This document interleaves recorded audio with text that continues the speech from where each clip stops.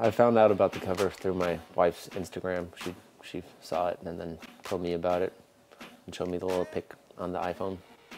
I didn't have any idea I was going to get the cover, but I knew they wanted to use the photo for something. I tried the backside nosebone side like a while ago.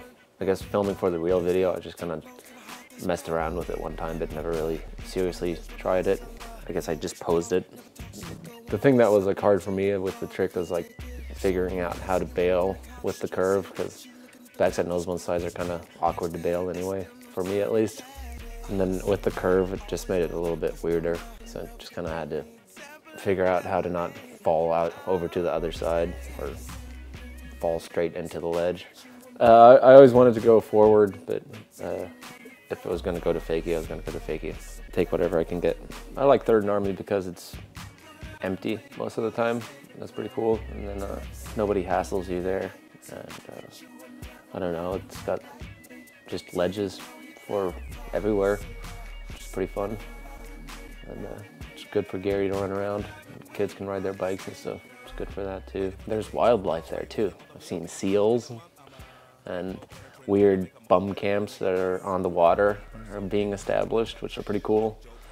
Like, yeah, there's like hobos that live on the pillars for the freeway, where the pillar is in the water and it creates like a little man-made island.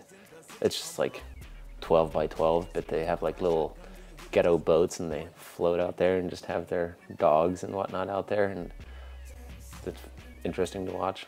The biggest reason is why I think that Third and Army isn't meant for skating is because if they build something for skating, it usually sucks. It's too good to be on purpose. It's a big deal for me to get a cover. I barely ever get any photos, so a cover is like, I'm stoked on it. I'm gonna send it to my mom. I'll send the cover. And I'm sure my wife will want to hold on to one cover for the kids, which is probably good. My mom will be stoked on it. She loves that stuff. She like gets all my trophies and all those kind of things. All my trophies. They're like whatever I get, I send to her.